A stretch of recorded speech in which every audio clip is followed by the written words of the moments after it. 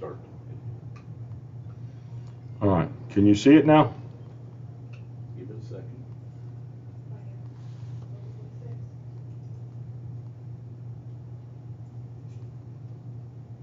Do not see anything yet. There it goes. All right, can you see it? Okay. You're live. So it appears that there is a 10 or 15 second delay. All right, so we tried this a moment ago, and apparently it wasn't feeding out, but we believe it's feeding out now because now I can see people joining. Hello, brothers and sisters. My name is Tom Myers. And this is George Hogan. All right, we are here to discuss some of the issues that have come up due to the coronavirus, COVID-19. First, everybody, we will be answering questions, so please go ahead and put it down in the column. But please, there's a 10 or 15 second delay as far as I can tell, so we may not get your question right away. So I'm going to start off with some very simple statements. As everybody is aware, this COVID-19 crisis is affecting the entire country. Boston has shut down all construction projects for 2 weeks. The state of California has made it mandatory for people to stay home. Pennsylvania has shut down all non-emergency or life-sustaining businesses.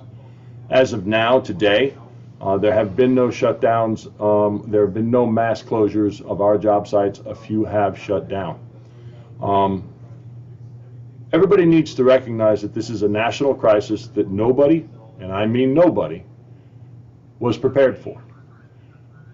We are used to downturns in the economy. We are used to shocks to a specific market, but this is a national crisis and everybody's learning as we go. I would like to explain some of the steps the local has taken to ensure that in the event somebody becomes unemployed. I would like to explain what the national IBEW-NECA agreement means for each and every one of you. And we will do each one of them in turn. Once again, I would like to make sure of everybody's aware. Danny, your job shut down yesterday because someone tested positive and wants to reopen again on Monday. How can they reopen if everybody hasn't been tested? Danny, we are not medical professionals. All right. However, we have been in contact with the CDC because of an experience we had here yesterday. And it is first-person contact. If somebody was on the job and they had the symptoms and they were tested positive, then your company may be required to shut it down. But if it was second or third person, all they need to do is to shut the job down for a while, assess the situation, and then they can open up. This falls on the contractor. The same way George Hogan, your business manager, was required to make that decision yesterday? Yes, I had to make that decision yesterday, brothers and sisters. I was posed with a problem that one of the staff members here, one of their significant other, was on a job site where somebody tested positive. So checking with the CDC after shutting the building down, because I talked with our legal staff and they said that immediate shutdown was the appropriate thing to do. So we followed suit and shut everything down until we had more information. Look, brothers and sisters, I do not like shutting the hall down, but when I'm ordered to, because my legal staff says it's the appropriate thing to do, I'm going to do what's best for this local. Now, after further investigation, we found out that there's extenuating circumstances to this. It's first contact is the one that you have to worry about the most. The person that we are involved with here at the office was third contact, so they're saying that that is not, a big problem. So, barring any interference by local governments or state governments or federal government over the weekend, we plan on opening the offices up back on Monday. Yes. And we will get back to normal operations as best we can. Gentlemen, we have a question from Zach Berg. If I got furloughed today, what should I do? Okay, Zach, if you were furloughed today, that is because the IBEW and NECA has agreed to allow furloughs. Typically, the IBEW does not recognize furloughs. If you were furloughed, the IBEW and NECA has agreed that essentially you are still employed by your company, but they do not have any work for you, so you can and should go file for unemployment. The company is not allowed to contest it. They are not allowed to oppose it in any way, shape, or form. All right? Now, when you go file for unemployment, Yes. brothers and sisters, make sure that you put down your company's name that you are working for, not the local. If you put the local down, you will slow your processing up. So if you are working for whatever contractor, make sure you put them down as your employer, not Local 26. Because we've had this instance happen before, and what the process is, it ends up coming to us, and then it has to be sent back, so you're just stopping yourself from getting paid. Now, this agreement is a temporary agreement between IBEW and NECA, between the internationals of both. Lonnie Stevenson and David Long both signed this and enacted it in last week. Now, the furloughs, like I said, are only a temporary situation. So if you have any problems with that, contact your company that you got furloughed from and let them know if you're having some problem. They should not be interfering with you getting unemployment at all. Okay. Would you like another question? Yes, I got one from Robert Davis. So I lost my job a few weeks ago. How does this affect me getting a job right now? As of this moment, if you were on the books, you are still on the books, assuming that you re-signed before the 25th of the month. If you need to re-sign, you can do that via email, the same way you always have. Like we've said earlier, the referral agents are currently working right now, today, and they have signed people onto the books. They have signed people onto the books who otherwise probably would not have been able to sign the books. But they are currently working right now, today, with full access to everything that they can do. The job calls have kind of trickled down a little bit. We expect them to pick up. And as you're aware, the COVID-19 has everybody a little bit stretched right now. So everything is working the way it's supposed to be. I've been answering phone calls all day and all night. George has been answering phone calls all day and all night. Rhett Rowe is still working. Will Ing is still working. Rich Wilkinson is still working. All of the agents are still working. All right. What really happened was the building had to be closed, and it took us a couple of hours to get the VPN access so that people could work from other locations. That's all that happened. So you might be asking yourself, why did we put April 2nd on the webpage? That was out of an overabundance of caution. We did not want to have to say, hey, we're opening on Monday, and then say, oh no, we can't open on Monday. We did put on there that it was subject to change. All right? I hope that answers your question. According to the rules, if you have had an exposure, you have to be shut down or quarantined for 14 days. The reason I shut the building down is if there was some type of infection in here, I did not want any member coming in and being exposed to it. We had already been exposed, so there was nothing we could do about that. But like I said, after further investigation, we found out that the situation was not as bad as we thought at first. But at that time, I did not know that. So I have to react with the best of my ability, and my decision was to shut the building down rather than take a chance of somebody else becoming exposed. I know there's been a lot of talk on Facebook about it, about how horrible I am because I shut the building down. Brothers and sisters, I have to make decisions every day. And some of them are not the best decisions that I like to make, shall I say. But nonetheless, that's my job, and I have to make those decisions. So when it has to do with brothers and sisters possibly being harmed by something in here, I'm going to close the building rather than take the chance of you or your loved ones becoming involved in a possible exposure. So this is what I do. I have to do it, and that's my job. I would like to add one point to that. We have been asked why wasn't everybody notified prior to it. There was probably about 26 minutes from the moment the business manager found out that there was a possible exposure until everybody except key staff, myself, the business manager, the recording secretary, the members of the executive board, and 2 admins and the director of the JATC left the building. We stayed here to make sure that we could come up with a plan so that we could keep the business running, and we are doing it pretty successfully. Scott, I noticed that you're asking if you can ask a question. I can see so just go ahead and type the question, and we will get to it. There is a question on here for a Kyle Edward Doyle. And I believe that the director of the JATC would be best suited to answer this question. So Chris, if you could come around here for a second. Yeah. All right, the question says, I'm in the process of applying for the apprenticeship deadline. For the apprenticeship, deadline is the 31st of this month. My local school district where I graduated is on hard shutdown until the 29th. So I have no access to my high school transcripts. What should I do? Kyle, I'll tell you the same thing we've been telling everybody. Make sure that you've applied by the deadline. And due to this, we'll make exceptions to everyone that needs to get their paperwork in.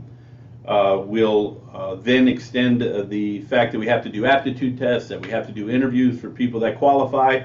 We will take all this into consideration. But if that application isn't started by the deadline, then you'll have to be considered for next year's class.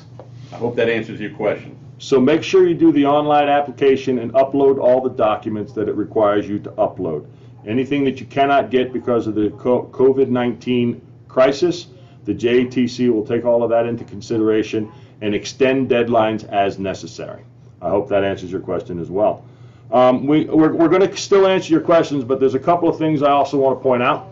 If everybody is on a computer or if you're on your phone, as soon as we're done with this, if you would go to the IBEW webpage, our webpage, ibewlocal26.org, there is a new tab there. That tab has been there for a couple of days. Rather than clutter up the front page with everything, we created a new page. It's called COVID-19. On that tab, it has all of the information that we've posted since the middle of last week, all the links necessary to do the CDC, how to keep yourself safe, how to look up information. We most recently posted the agreement from the IBEW and NECA. It explains that. There is also a letter on there that explains the emergency severance distribution option if you are out of work for more than 30 days. Due to this, from March 1st to July 1st, if you're out of work for more than 30 days, George and I have worked with the trustees to make it possible so that everybody who has an annuity account, now this is one of your retirement pension benefits, or it's your annuity benefit, not everybody has it, but if you do have it, you will be able, if you have been unemployed for 30 days because of the coronavirus, since March 1st, the beginning of the date we put on it was March 1st, and it's to July 1st, but we can extend that if necessary.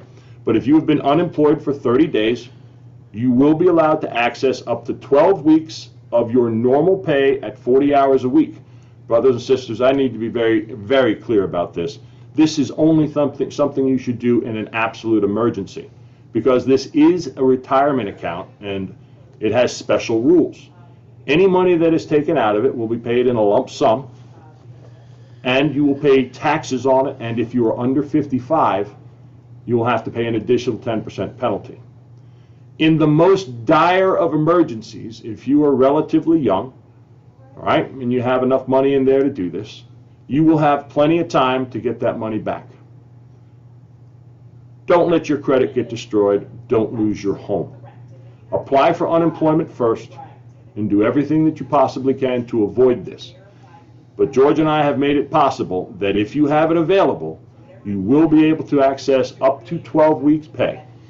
After you've accessed that money, it's a one-time lump distribution, and there are other criteria. For instance, if you're married, your spouse is going to have to agree to this. All right, and you have to be unemployed for the full 30 days up to and including the day you take distribution. If you go back to work the day before they were going to cut you the check, they will not cut you the check. I hope everybody understands that. Tom, I got a good question here. What's the question? The question from Scott Sheriff: if the jobs are still open and brothers and sisters need you or George, how can they get a hold of you or get representation even though the hall will be closed during this time? All right. Once again, Scott, I appreciate the question, and I thank you for pulling this to everybody's attention last night. I believe me, I truly do. But the hall isn't closed. The agents are still working. George and I are still working. Everything is going on. We just could not allow people into the building, and we can't have the finance office operational today. I've been answering the phone call all day. People have gotten on the books today. Everything that should be going on has been going on.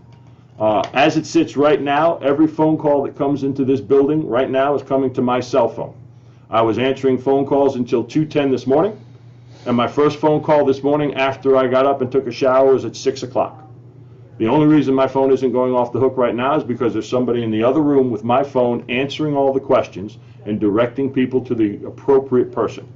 If you have a situation where there is a grievance necessary, contact me by email, tmyers@ibewlocal26.org. Contact George, contact any single agent by email, and you will get a response. All of our emails are the exact same way. It is the first initial of our first name and our last name, followed by @ibewlocal26.org. And available online on the website. And if you go to the website, they're available that you can just click on them. And also, if you're trying to call us, if you call the hall, you should be able to, through the automated, system, ask to speak to us or get to our line, and our lines are rolling over to our phones. Yep. So I saw that on Facebook last night about how we're not answering the phones. That was not true. We had rolled the lines over and we were available, but no one, I had a few calls. In fact, I talked to Brother Sheriff last night about this situation, and Cardine Avery, and a few other people. So we are trying to do our best. But like Tom said, this is an unusual circumstance, brother and sister. I don't know if anybody has ever experienced anything like this before. We are doing our best to service our members the best we can during this crisis. We are doing what we can, how we can, and when we can. As far as referrals, Doug, madam. We've got brothers that are getting laid off. If you've been laid off, take a picture of your termination slip. Send that termination slip to Retro, Driver's license. driver's license, and your last 4 digits of your SOCH, and send all of that to either Retro or Will Ing, Depending. depending on whether you're A or R or E, and they will process and get you on the books. And you will receive an email And you confirmation. will receive an email, and it will tell you your situation, your number, so forth and so on. Right now, brothers and sisters, that's the best way we have of doing it. We are also going to process jobs to our best ability.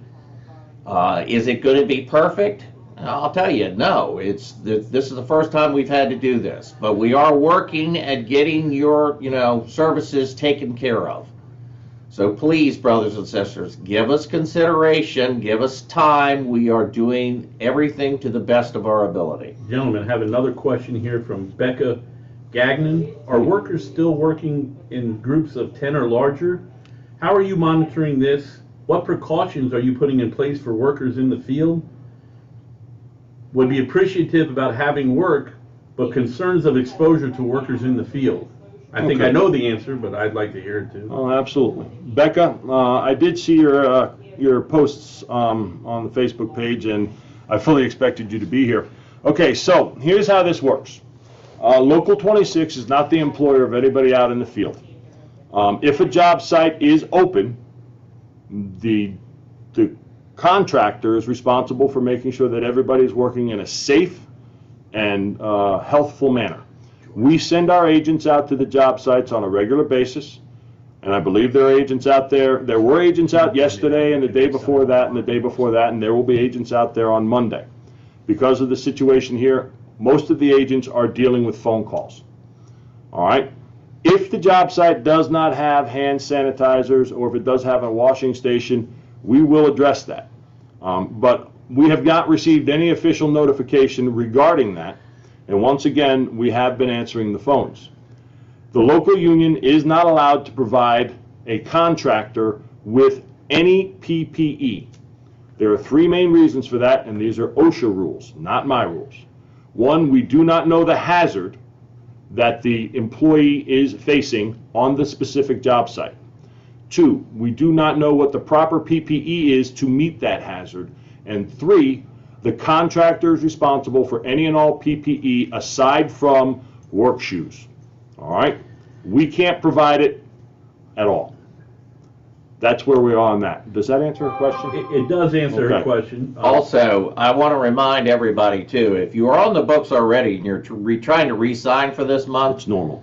you can re-sign online.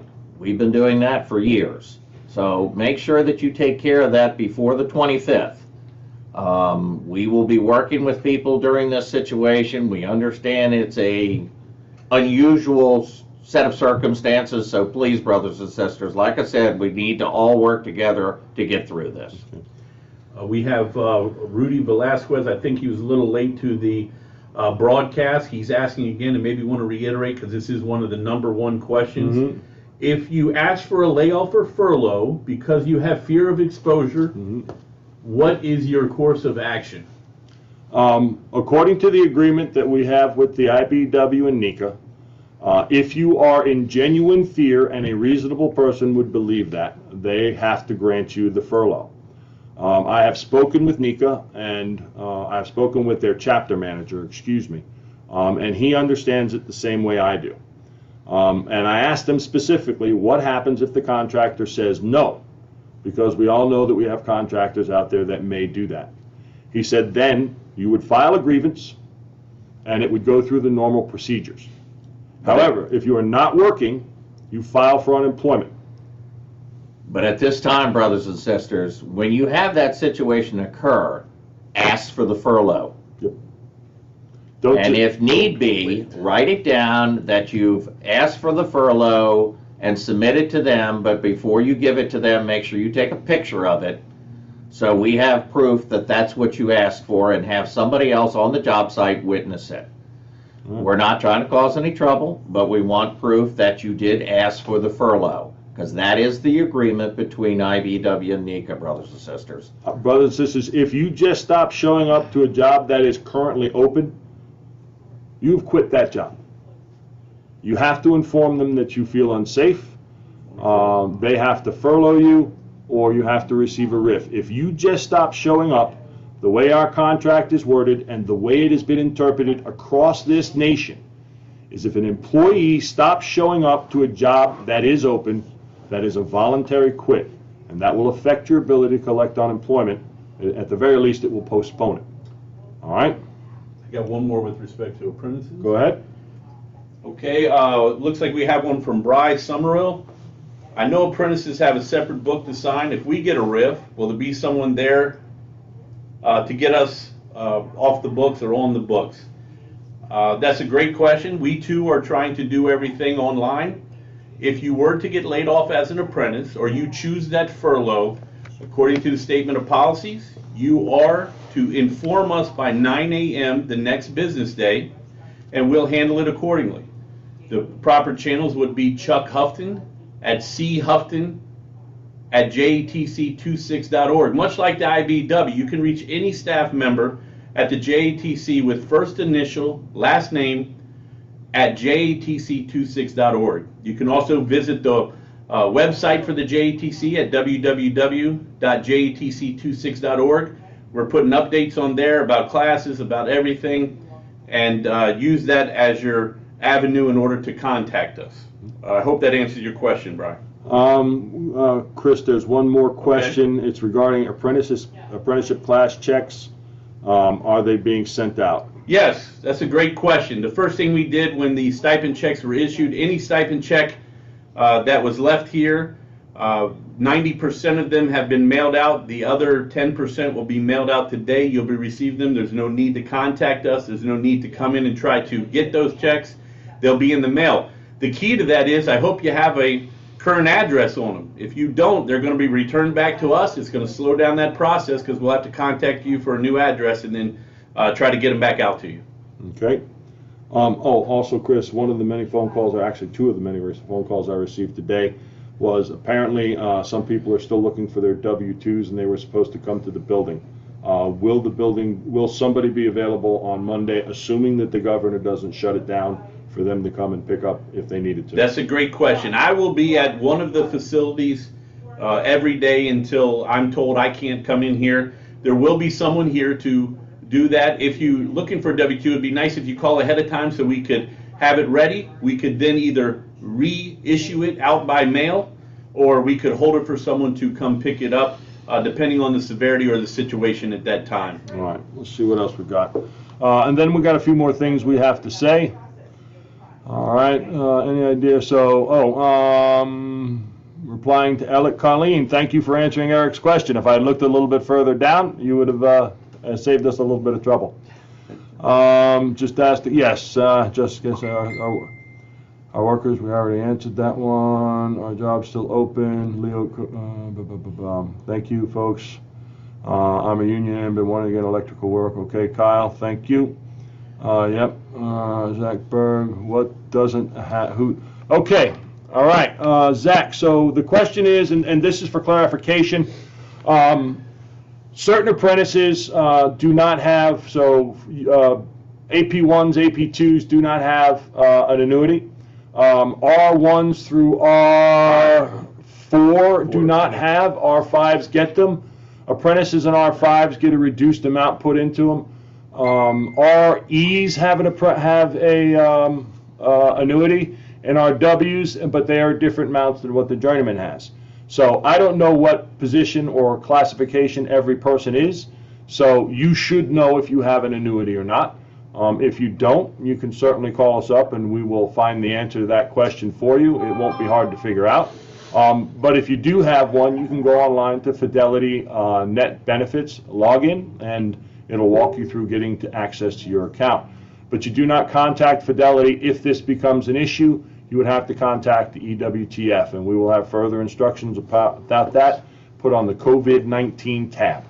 All right, and once again, I really want to stress this, brothers and sisters. Do not access your annuity unless you have no choice.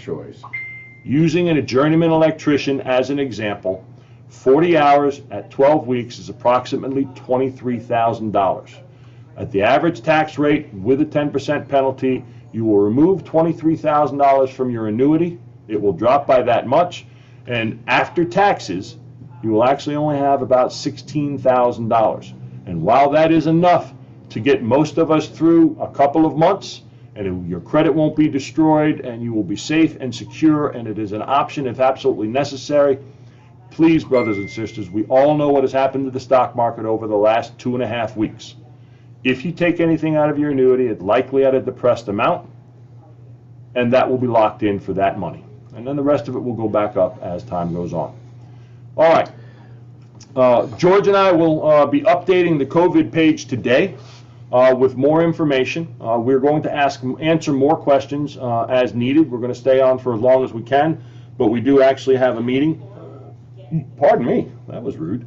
All right, so we're going to answer some more questions. George, I'm going to look at the questions if you have anything you'd like to say. I got one here from one. Jesse McLaughlin. Jesse? I contacted Chuck immediately after being laid off yesterday at the hall. He said it was close to the 2nd. Does that mean I'm out to the 2nd? Once again, Jesse, we're doing the best we can to get these back up and running, and we're fixing a way to do it remotely. Once we get the clear, as we have for essential personnel, we can bring people back in, and we can provide those referral slips. We can take in your pink slips, and we can provide the referral slips, and we can do it all digitally. It doesn't have to be in person, although that's what we've chosen.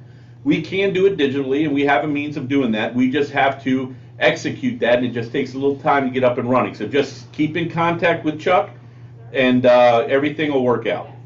I'd like to chime on to that. A lot of people say, hey, Tom, why haven't you guys gone full digital with this? The honest reason is because a large portion of our membership does not like electronic transactions. I've had a dozen phone calls today about people paying their dues, and I want to talk about that in a moment, who do not want to use the app, do not want to, they want to write a check. They called me up. They asked me for the dollar amount for the next quarter or for the entire year, and I gave it to them, and they said they'd be mailing us a check. We can do it if we have a current email address. If you're on the app, we have your email address. But as of now, only about 22% of you have signed up for the app. On the COVID-19 page, front and center is the instructions on how to sign up for the app. You download it. It's called Unions Get It. I won't go through all of it right now, but the instructions are on the COVID-19 tab on our website, not the Facebook page, but the website. All right. Now, a lot of people, and one of our admins has called us up and asked us to explain the comment about, hey, the hall is shut down, but you can pay your dues here. If everybody would please check your calendar, we are coming up on the end of the first quarter.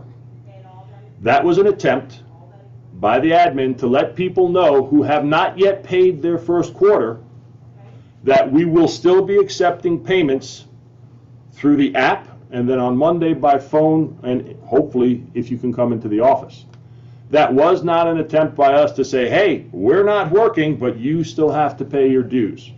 We have a lot of members who have called up who have not yet paid their first quarter dues. If it goes past April 1st, it becomes a problem. All right? If you have paid your first quarter dues and you do not pay your second quarter dues before April 1st, you are technically behind. However, there's no penalty for the first month of the quarter. So as long as you get those dues paid by the end of April, there won't be a $30 penalty. At least that's what I was told by the finance people today. But right after April 30th or 31st, the first day of May, you will have a $30 penalty. So that was an attempt to give everybody the ability to pay their dues if they were behind already. Brothers and sisters, the working dues come out of your paycheck. That's 2%. That's what keeps this local afloat. The quarterly dues that you pay, most of it goes to the IO. We keep $9 out of it for the building fund, and the $2 per retiree, which goes right back out to the current retirees. So that money is your membership to the IBEW. That is not the dues that pay Local 26.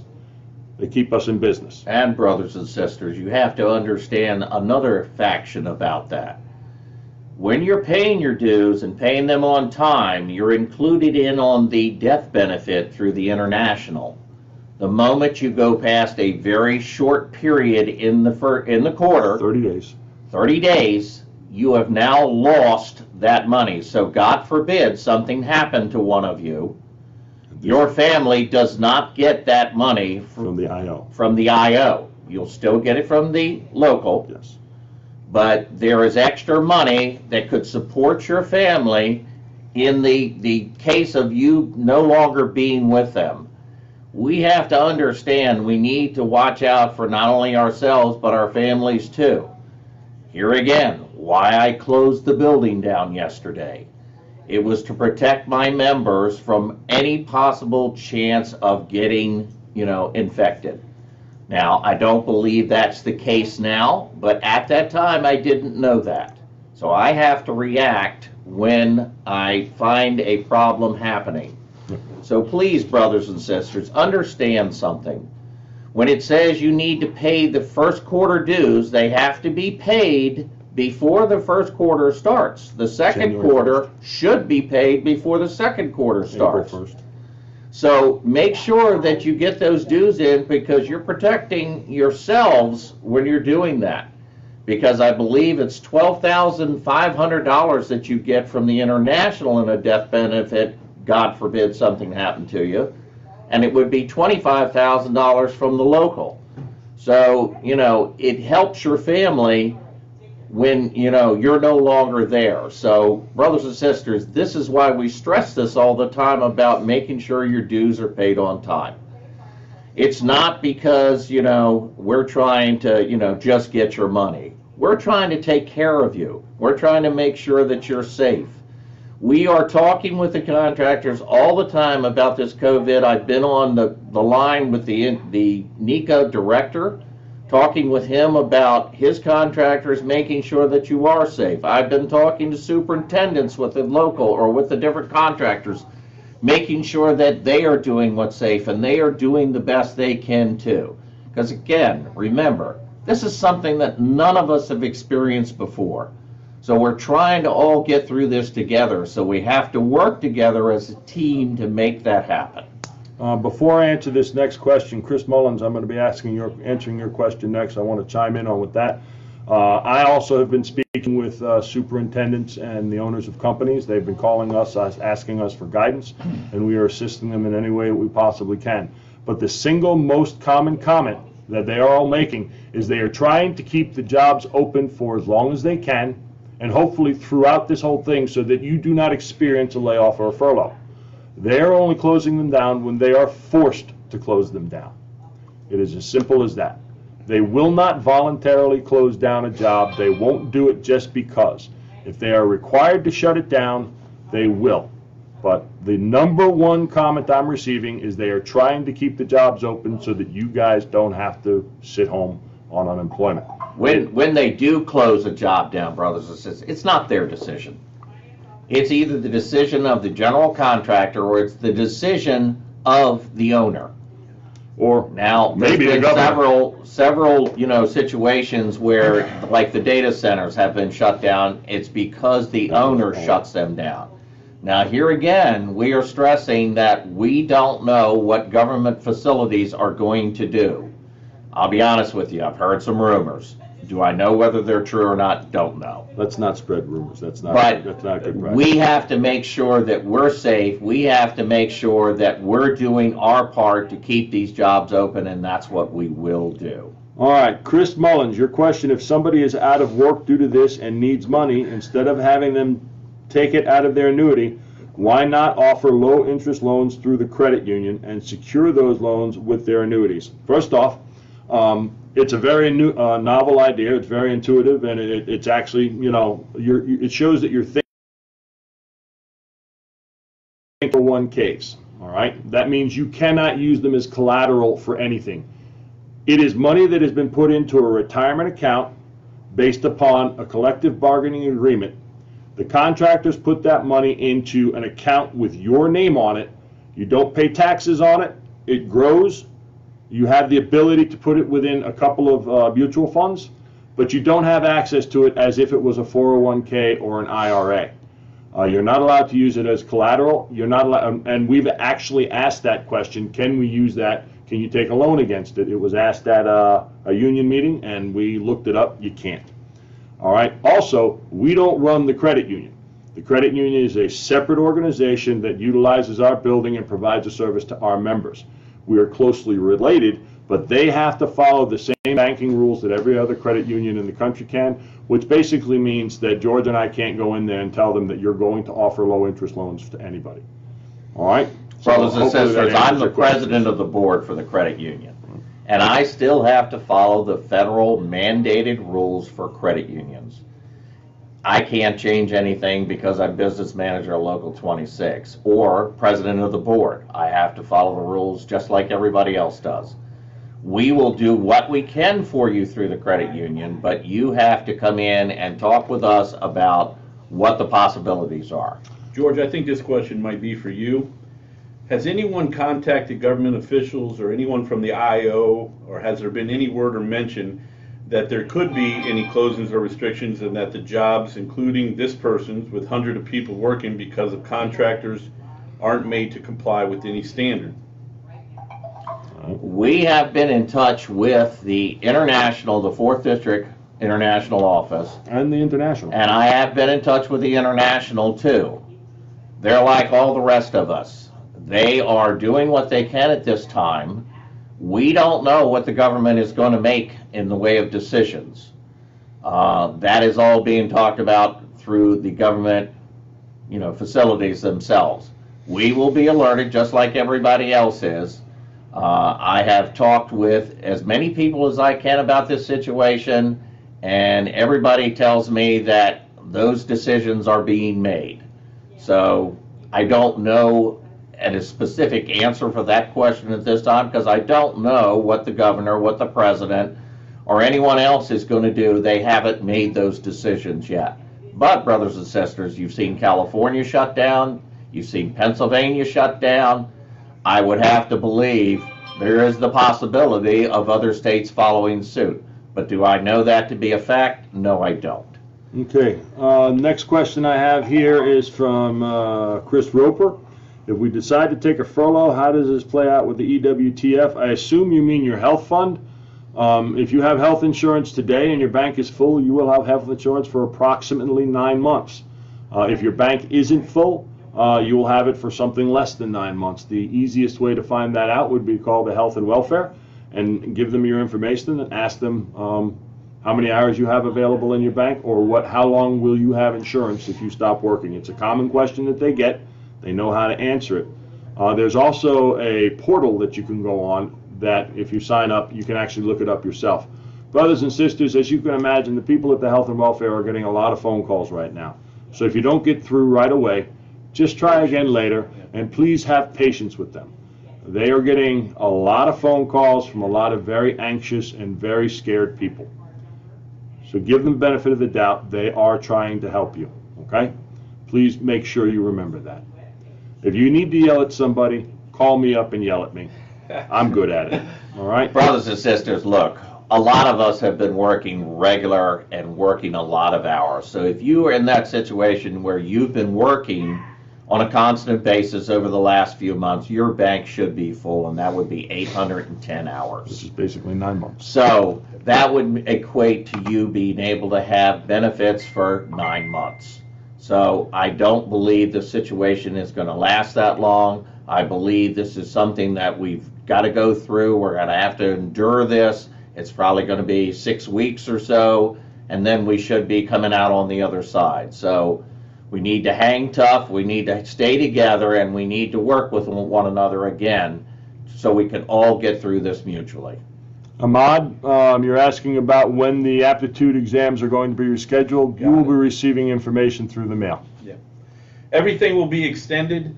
Anybody who gets the application started prior to the deadline, everything will be extended. Everything will be taken care of in an orderly fashion. Aptitude tests will be rescheduled. Interviews will then follow. I also saw another one on here, Eduardo Chicas. Eduardo, great to hear from you. Apprentices who are out of work, aka furlough, they'll be able to get a layoff and work with a contractor who still has jobs. We're confirming the job calls, as we had some open job calls, but we're confirming them based on the situation. And if that's possible, we will start that process as soon as we can start doing it remotely. We will start that if they are available. Right now, I cannot tell you that until we confirm with the contractors. But good question. Charles Brutch, I appreciate you redoing the question. I didn't understand the first one. Is there going to be a monthly pension decrease with the market pension? Basically what he's asking, should the pensioners expect for their monthly checks to be reduced? No. Simple as that. Our fund is strong. It was made stronger by the actions of our brothers and sisters when they agreed to put $1.50 over the course of the last contract into it. Yes, the market has taken a hit. Yes, the fund is down. But I have spoken to the actuaries. The actuaries say we can easily withstand a 10% drop if that's what it is over the course of the year. And brothers and sisters, if we need to put more money into it, we have negotiations coming up in less than a year. Less than a year. All right, we will make sure that all of our promises are kept. That is our goal, and that is our intention. There has been no conversation whatsoever, and I am a pension trustee. There has been zero conversation or even thoughts about doing anything to the current pension situation, how much the benefit is. There has been zero thought on it. Okay, I hope that answers your question.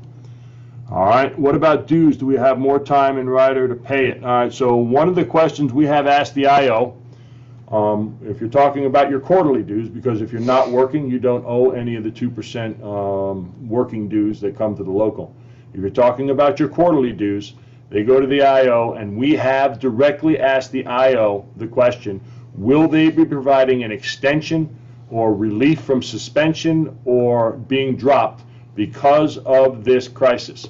Local unions across the country have shut their doors. We are not the first ones to have done it, but we got ours back open within 24 hours. All right? We cannot give you that extension. It is not something that's within our authority to do. The IO has made a few changes, and they have the ability, and we have asked the question, and we are waiting for a response. The question has been sent to the 4th District and has been sent to the IO directly by the business manager on your behalf. When we get an answer, you will get the answer from us. But as it is right now, union dues are still required to be paid by the beginning of the quarter in which they're due. That's a popular question. All right. Hopefully that answers a lot of people's questions. Yeah, that's a lot of people. I got one here. Anybody who was taking, this is from Giovanni. Will people receive a credit for the courses taken at the JATC? If things get back to normal, we'll pick up with those classes accordingly. But we would never hold you responsible for that. What we would do is give a credit to your trade school account. You would then sign up for the class and not have to pay for it again. We cannot give you credit for a class that you didn't complete, but we definitely would not make you pay for that class again. So I hope that answers your question, Giovanni. I'm going to make a direct statement to Ms. Listman. I know you're on here. If you could please scroll up the questions to Zach Berg and try to reply to him directly because I don't know the answer. It's Zach Berg. He's talking about the changing his password. And that's the other thing. She already posted it. I know, but some people have changed their password and they still can't get on. Post it again. So if you could, just please post that again. Thank you very much. For everybody who has signed on to the app and you, for some reason, can't get through to it, it's probably because you tried to put the password in incorrectly too many times. You need to contact Ms. Lispin, and she will be able to correct it. She has put the information on the scroll bar here, and just scroll up and you will find it. Brothers and sisters, everybody is working to make this as smooth as possible for our brothers and sisters. Every single person who receives a paycheck out of this building is doing what they can to make this possible and to make this as smooth as possible for everybody. Thank you very much. Let's see what else we got. I was not aware of the furlough request option. I notified my foreman yesterday that I would exercise self-quarantine as I live with my senior citizens, high-risk parents. Is a furlough request still an option, or would I have to return to work first? That is a good question. I do not know that your company would allow you to return to work since you're self-quarantining, but communication is absolutely critical. Call them up and talk to them about it and tell them you didn't know about that option, and if there is a problem, contact me or Tom and we'll see what we can do. Oh, this also brings up the bill that was signed 2 nights ago, House Resolution or House Bill 6201. There is language in there that if your children are being kept at home, because schools are closed, there is some relief that would come from your employer. That would be in lieu of or instead of unemployment, but it is a limited amount and it's only for a certain number of hours. I'm not a lawyer, but our lawyers are currently looking at it. They sent us stuff and we sent them some questions back yesterday, after our executive board meeting, and we were waiting for a response so we can put that up on the webpage and how that would affect you individually based upon your current situation. All right? Here's a great question. Yep. I think it's an easy one for you, George. Mark Scully, what about a break in service? If we have a shutdown longer than a month, is it a possibility of having a break in service?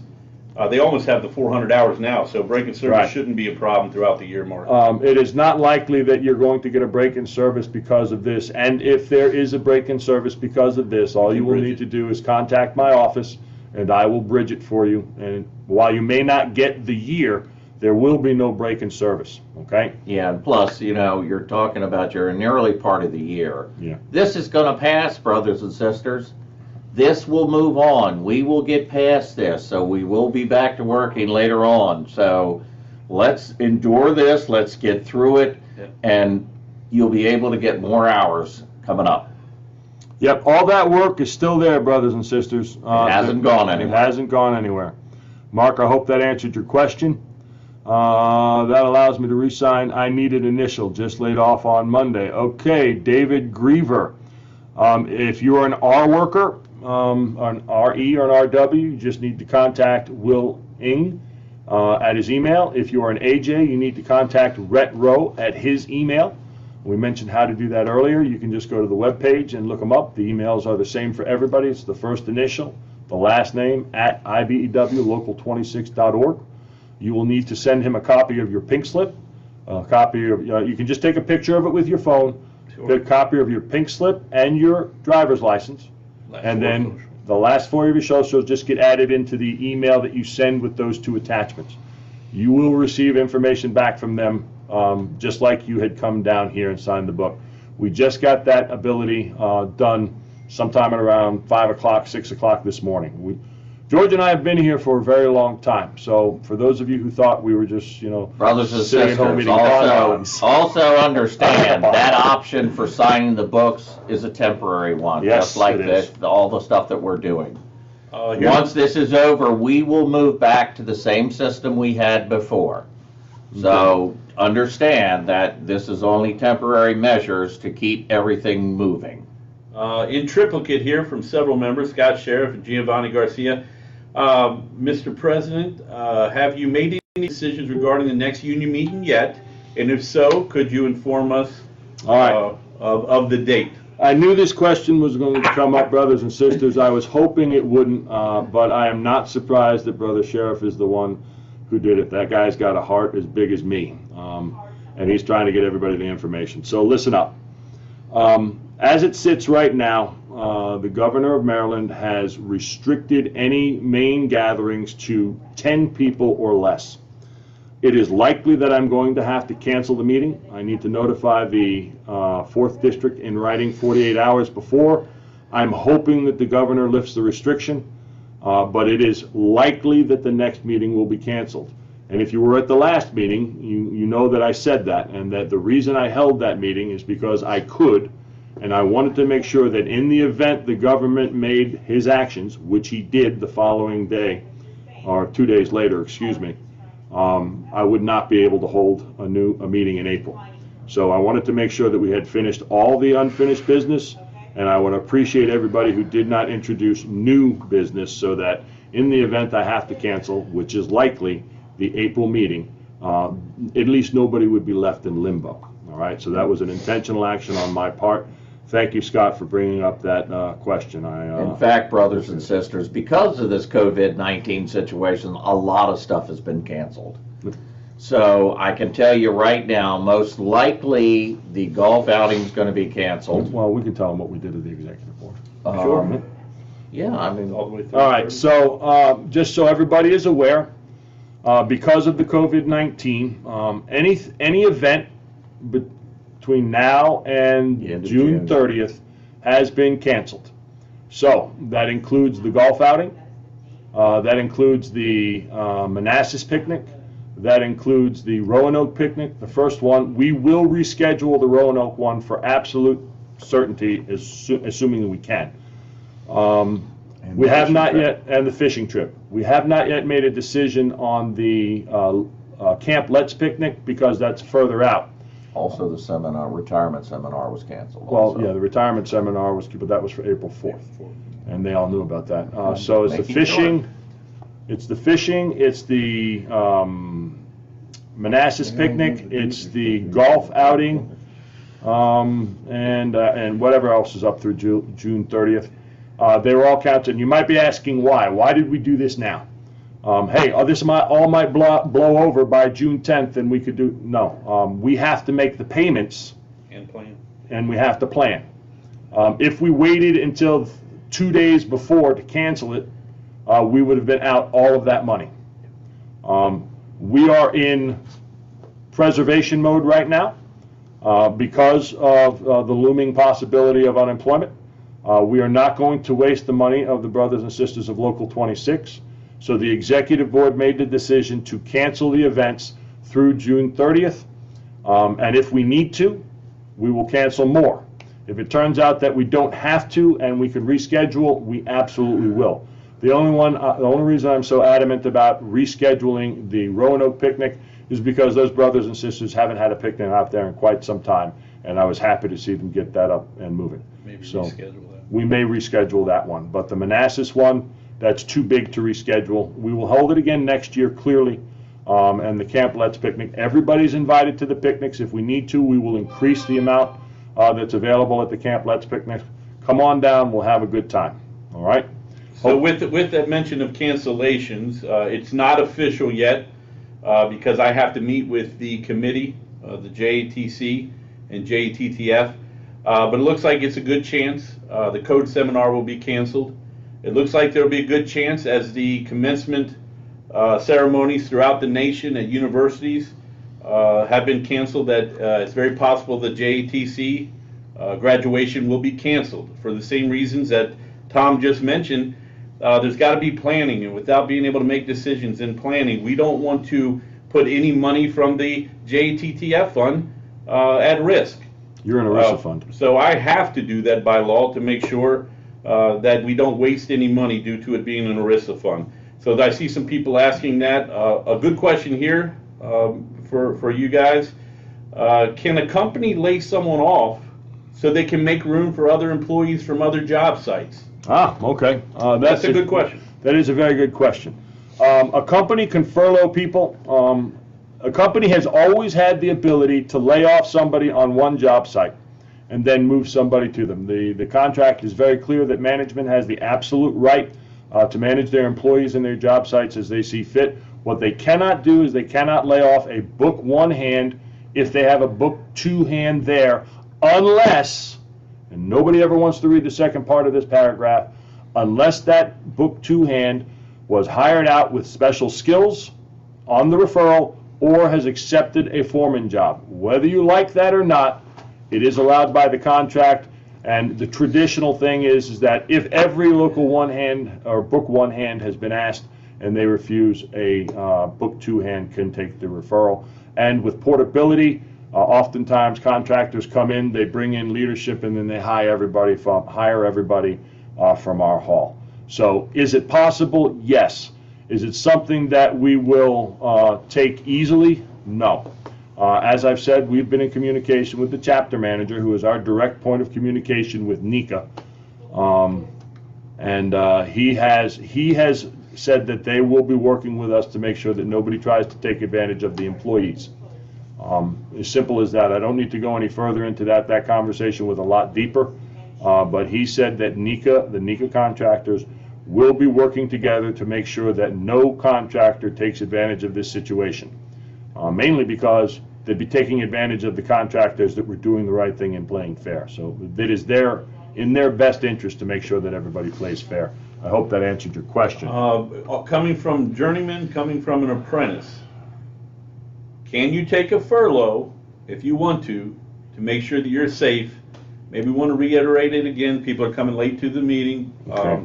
Yes, as an apprentice, you will not be penalized if you stay at home and you take a furlough. You must communicate that with the JATC. You must communicate that with your employer in accordance to the rules that you signed up with their company policies. I'm not going to talk about it, AJ, but the journeyman wireman should also communicate, I would imagine. Everybody should communicate with their company as to what they're doing. If you choose to take the furlough because you don't feel safe or whatever, you need to express that to them before you go leaving the job. Brothers and sisters, make sure that they are informed of your actions and what you're doing. That's the way you can protect yourself. So. All right. Additionally, so this new thing between the IBEW and NECA that allows for furloughs is something that is brand new. As you all know, we never recognized furloughs. Whether or not a company allowed somebody or an employee chose to take a 2-week vacation, is not something I can talk about. But we have never actually recognized the furlough. So this is new to us. However, our understanding about it is they should not fight you on the furlough.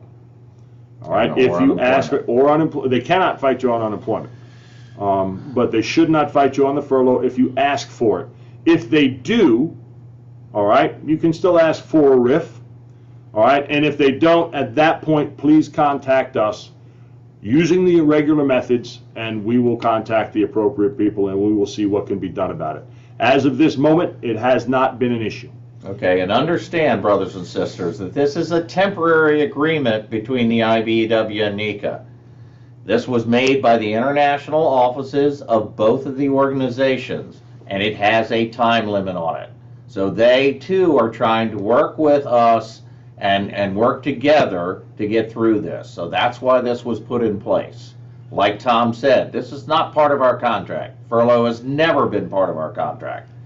So, like I said, temporary situation.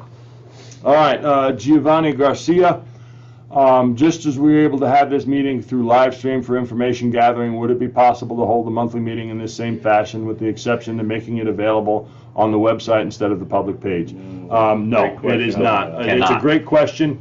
If you were at the meeting last month, you know that we had to take care of some business that was a couple of years old. We have received instruction, or the IBEW has finally caught up with Local 26, and they have set up a list of criteria for these types of events. They must be held in a secured a local union building. So the reason we're able to do it is because we have multiple satellite offices. We are not allowed, we are specifically prohibited in writing from the IO to allow this to go out on any type of major broadcast that we do not have control over. On security. All right, so Giovanni, as an example, I don't know who you have sitting next to you right now. It could be a non-union contractor, it could be your bride, it could be your brother, it could be your pet, I don't know, whoever. Iguana, all right? When you come to my union halls, all right, or our union halls, I apologize. We know who's there. We know who's there because there is an agent there who is checking the dues receipt of everybody who walks in that door. That is why we are allowed to do what we're doing, and we have received phone calls from multiple locals who have found out about this. They asked us how to do it, and then they called up the IO to find out if it's allowed, and then the IO sent down this missive. We meet all of the requirements already, so basically they took our requirements, wrote them down, and said this is what you're going to do for everybody. With the added information is that the IO has to be made aware of it, and you have to have the permission of the membership to do it. All right, so those are the only differences. What else we got? Link to the meeting, you can watch it. If the hall is closed out, Mr. Huat, we've answered that multiple times. We expect the hall to be open on Monday. If not, just call the appropriate window directly, and or contact them by email. We've mentioned that multiple times. They have to contact you. Okay, got that. You're answering somebody else's question. Your password has been reset to, Zach, your password has been reset. Check your email for more information. I've been off work with a back issue for a while, and the folks in the EWT have been a big help. Ben, I truly appreciate you doing that, and I'm going to let them know. All right, thank you very much. Understood. I recall this being brought up, just throwing out ideas. Okay, thank you, Giovanni. Hopefully got the answer you were looking for. So, it doesn't look like we have any more questions right now. I don't have my phone. I guess I can pull it up. Coming up on a limit too. There is a 1 hour limit. Oh, there's a 1 hour limit on this thing? There is. Understand, 1 hour and 30 brothers minutes. and We're 1 hour and sisters, 2 minutes. we are moving forward to make this local run as efficiently as possible in this situation. Our executive board is authorized to make decisions for the local in between this time when we are not going to be able to have a meeting. So that's what we will be doing, and we will inform you of that at the next available meeting. So please, brothers and sisters, we do care about this local, and we are keeping an eye on what's going on. We are trying to do our best in everything that we do every day for you, and that's why we keep an eye on things the way we do. So please, brothers and sisters, work with us, give us a chance. We are trying to do the best we can. I would also like to add on to what the business manager has said. He has my full support in everything, and I would like to point out that the executive board has the authority to act in the stead of the membership. I will promise you that I'm the chair of the executive board. The executive board will not do anything to move forward traveler cards unless they are an apprentice, which they have to come in anyway, but any travel card will just be held until we can hold normal union meetings again. You have my word on that. We will not be spending any large sums of money. All right, so we want everybody to be aware of it. Okay? We'll give you a couple more seconds for questions, but we are coming up on that. Apparently there's an hour-and-a-half cap, and George and I do have a meeting we have to get to. I don't see any more comment. Oh, wait a second. There they go. I'm not seeing Timothy Dobson, you're absolutely right. Your business manager and I have been in close contact for basically the last 72 hours. If we have infected each other, we've been infected. We are here to keep the business of the local union running. We're here on your behalf, and I cannot touch you, and I don't think the virus can get through the internet. So you're safe. It's a different type of virus. All right, that's a different type of virus. All right, so hopefully you got that. And Chris, I'm stepping back. All right, fine. Thanks, Chris. Get about 6 feet. All right. Thank you for addressing all the members. Yep. Will the apprenticeship be extended for more than 5 years? Chris, that's a question for you. I do not believe so. I believe the Electrical Alliance made some statements, but I'm going to let the JATC training director answer that. It's a great question. What we have implemented is that we are in the process, my assistant directors and the instructors are in the process of trying to start remote learning through your LMS, where we'll get you back up and running, and you will do your lessons and you will take your quizzes, and that time will be assigned and be recorded as your instructional hours. So you should not miss your instructional hours. We've also been told you will not be penalized if you do not hit the work hours because of the virus, the COVID-19. So everybody's working in conjunction to make sure that it is seamlessly done. We also didn't have any snow days. So we have a gap in there that throughout your 5-year apprenticeship, and even for the Book 5 people that just finished and are moving on to night classes, there's plenty of time in there for everybody to get their hours in and get done on time. I don't see it being effective or affecting anybody's time in the apprenticeship. All right, Brother Roper, can you close Book 2? No, we cannot close Book 2. The first time we refused to allow somebody who meets the requirements of Book 2 to sign Book 2, they could sue the local and we would lose. We cannot close Book 2. However, if there are people on Book 1 who are willing to take the job, it will not get to Book 2. I hope that answers your question. Do you keep your position on the book, John Sweeney? As long as you continue to re-sign the book, which you can do by email, which you've been able to do by email for a very long time now, absolutely. If the offices are closed, will that affect the apprenticeship deadline? We've already answered that question. Please look up. Make sure that the application was started prior to the deadline. Okay. It does. We'll give you another minute or so if you have any more questions. But while that's going on, I will be making sure that the person who is responsible for putting the information we have on the website gets this and puts it on the website if anybody would like to watch it or however that would happen. We will also write out all of the things that we've talked about, in regards to the local. We don't control the JATC. The JATC will provide their own information, and then we will put it on the webpage.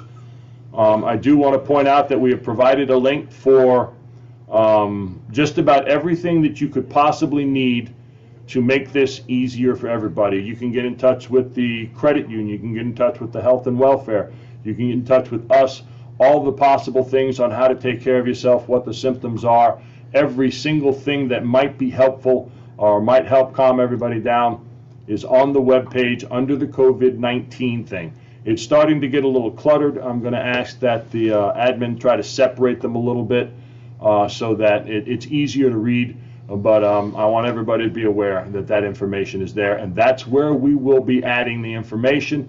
We also send out a blast. Every time we add something to that tab, we send out a blast on the app. So if you don't have the app, brothers and sisters, now is the time to do it. All right, get it. We're sending out a lot of information rapidly, or you can just keep coming back and checking the website. We love to have you here, and you can take a look around at the rest of the stuff. Peppered here at the end multiple times. Maybe you should reiterate. A lot of people late to the show are asking the process of signing the books so that you, since it's different and it's new, and the process of re-signing the books. If you or George could go over that one more time. All right, I'll do this one more time. Sure. If you're going to get on the books and you've gotten a termination slip, make sure you take a picture of the termination slip with your phone, take a picture of your driver's license, and send that to whatever agent you're, needing to send it to. If you're an AJ, to Retro. If you're RWRE, to Will Ing. And also include the last 4 digits of your social on there. That's the driver's license. I said the driver's license also. Yeah. Send that to them at their email addresses, which you can get off our website. And here again, like Tom said, it's the first initial of our names and then our last name at ivwlocal26.org. It can also be found on the website. It can also be found on the website. Okay. As for re-signs, you've always had the ability to re-sign by email. So send an email to them and say that you would like to re-sign for March. Make sure you do it before the 25th, brothers and sisters, and you will keep your position on the books. Once you send in your stuff to get on the books, they should answer you back with an email letting you know what the situation is, that you're on the books, and they'll give you the information you need. This is an important question. Sister Reynolds, can brothers and sisters covered by a maintenance contract sign the books while they are on furlough? If you are a journeyman electrician or journey person electrician, you can sign our books even if you happen to be working under a maintenance contract. However, if you are a maintenance electrician, you will have to sign our maintenance electrician book. And as everybody knows, those jobs are few and far between. But if you are a journeyman electrician who happens to be working under a maintenance contract, or an RE or an RW who happens to be working under a maintenance contract, you can always come home again and sign your book. All right, so I hope that answers your question, sister. All right, thanks for the updates. Okay. Yeah, me and Chris are going to have a little conversation about him chuckling in the background. We are. It happens. All righty. Brothers and sisters, we've done this today to try to keep you informed. Was it, in the most timely manner that we could make it? Yes, it was. I'm sorry I have to do this. Sister Hit made this post. How long is this social distancing supposed to last? My husband keeps trying to get in the house. I just had to. I hear Ken and Mason. Moving on. I'm sorry. JK. It's funny. I'm sorry. All right, brothers and sisters.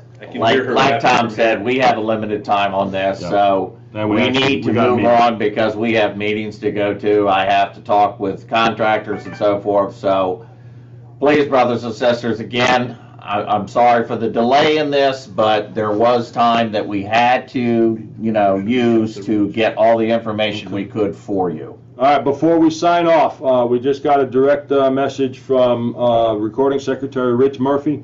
Any maintenance electricians, maintenance workers who are actually maintenance electricians, you should reach out to Rich Murphy. He's the one that handles all of those contracts, and he has the specific information. All right, Rich is at home working, so he apparently heard that. Okay? So there we go. Brothers and sisters, please check on the COVID-19 page.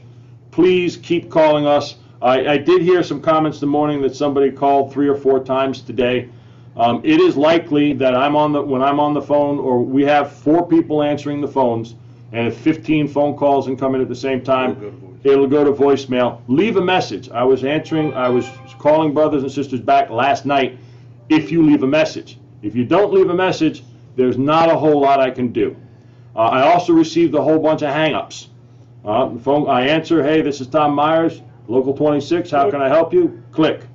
All right, brothers and sisters, in this time, if you were expecting to hear a woman's voice, or you're expecting to hear Rhett's voice, or you're expecting to hear George's voice, take a moment and listen to what the brother or sister is saying, or what we're saying, because I answer the phone the same way every time. Hello, this is Local 26, Tom Myers, how may I help you? Please. And I've experienced quite a few of those myself. And brothers and sisters, if you want to talk to us, call us, please. Right. But if you're going to just call us to hang up, look, we're trying to answer everybody's questions, so that takes up time. Yep. That could be one of the situations where somebody else is calling and wants to talk to us, and they are not being able to get through because we're dealing with calls like that. So please, brothers and sisters, if you need to call us, please call us. But if you're going to call us, let's talk. All right, brothers and sisters, everybody be safe. Be good to one out another. there. Take care of one another. And everybody stay calm. And brothers and sisters, we will get through this. All right. Thank you all very much. Have a good one. Bye-bye. You can post that if you want to. I think you have to hit And end if you hit